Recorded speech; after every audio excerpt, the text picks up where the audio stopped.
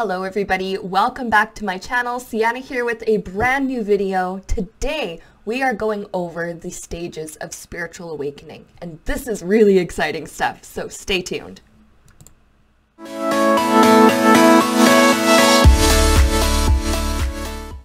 I'm going to start this video off by letting you all know that spiritual awakening happens to all of us.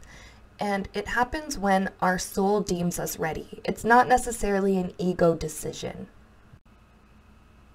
Not everybody will experience all the same stages that I'm about to talk about in this video, and not everybody will experience all the stages in the order in which I put them. So just keep that in mind as we go ahead with this. The first stage is what I like to call life as it was. The way things were before you had your awakening. In this stage, many people are preoccupied with their material lives, not realizing that there is more to reality than they perceive with the 5 physical senses. It's often in this stage, I guess, where people start to feel like, there's got to be more to life than this. I wasn't just put here to pay bills and then die. There's got to be something else. And this is around the point people usually start to question their world around them. And then we jump into the next stage, which I call the breaking point or the aha moment. Now, some realizations come on quickly and suddenly. Some realizations are figured out slowly over time, and these are realizations about life and the true nature of reality and the true nature of oneself. It's a reason why I kind of give it 2 names. So, okay, first of all, with breaking point. This point can be caused by many different triggers. I tend to call it the breaking point when it's sparked by a life-changing event or a trauma or some kind of just boom, huge epiphany or realization that just hits you like a ton of bricks and you go, oh my God, what do I do with this now? And then the aha moment is usually not so traumatic.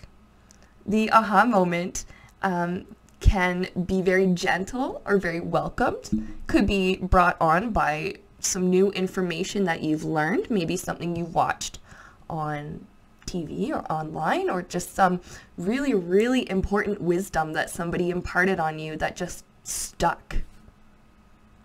The breaking point can take on many different forms. Like I was saying, for some people it's very sudden, it can be very traumatic, it can be triggered by the loss of a loved one, the loss of a job or a relationship, a huge change in your socioeconomic status, or just something that really shakes up your personal status quo.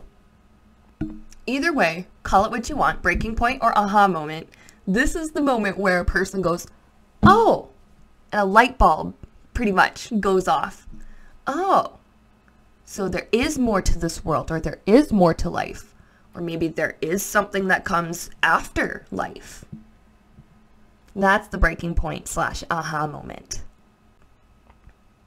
The next stage, a lot of people call the dark night of the soul. I tend to call it darkness and healing, but okay, keep in mind that these labels are just labels. You can call these stages whatever resonates best with you, but I'm going to call this darkness and healing. And what happens in this stage is a lot of old traumas, old baggage, old pain may come back up. Stuff that you maybe forgot all about or purposely tried to squish down and repress. It can come back up because it's time for you to process this hurt and to release it. And that can be extremely, extremely difficult for some people because we all go through different things in life. And some things are easier to heal from than others.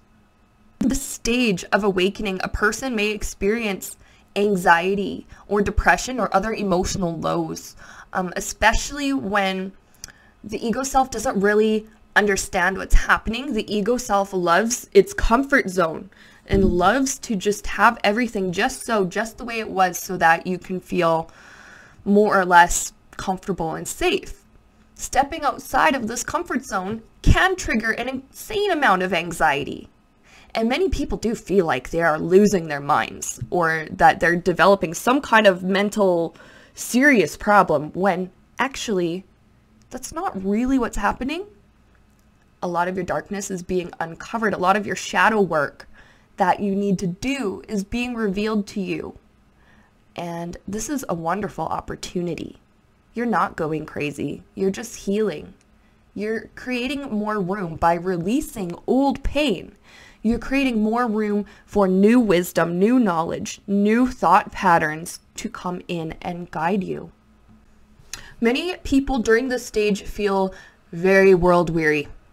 They become aware of all of the problems in society or on this planet, and they can become very discouraged or saddened or angered or just exhausted by the injustices in our world. I do want to make this very clear that if you need, it's okay to seek help from a mental health professional or a therapist or some kind of other healthcare worker, because this can actually really help you to process some of your traumas. You don't have to process your pain alone. So therapy or another type of professional help can help you to, like I was saying, process all of your old pain, can help you to adopt new thought patterns, can help you to identify any cognitive distortions. So any thought patterns that are actually not true and not at all helpful to your life can help you to identify them so that you can know what you're supposed to replace. Be gentle with yourself during this time. Don't feel like you need to rush your healing process or push yourself too hard. If you want to only process a couple things at a time, that's fine. You don't have to dive all the way in and uncover every single thing all at once, all in one day. You don't have to. It's extremely important to know that this stage does not last forever, that it will go away. Even though it might feel in the moment like it is just never going to end, it does end. The pain subsides. Some people don't even have such a difficult dark healing stage, but if you are having a difficult time, just know it's temporary. You're going to be okay.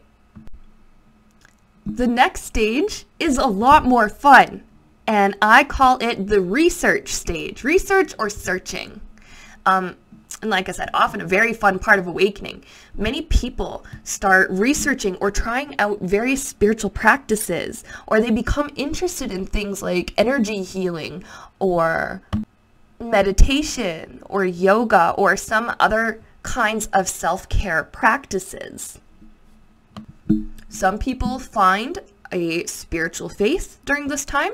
Some people want to learn about other different faiths that may feel more true to them, may resonate a little bit better. During this time, many people feel very motivated and open-minded and energized. It's like diving headfirst into this newfound excitement. Usually, during this stage, this research and searching, the world, for some people, the world is just completely different. It looks different. And for some, the world looks the same, but it feels different. Something just feels new or fresh, or there's some kind of new perspective that you have on life. This stage can last for a few weeks. It can last for a few months. For some people, it lasts for years as they work out new things to try, new things to learn about, new practices, new thought patterns, and they're starting to adopt all of these new habits and these new things in their lives. Which then leads us to the next stage, which I call living it out. And that's when the novelty of the awakening wears off a little bit. It doesn't mean that your awakening has stopped. It just means that your new practices, your new habits, your new ways of thinking and perceiving reality start to feel a little bit more normal and a little bit more natural to you. The excitement just calms down a little bit.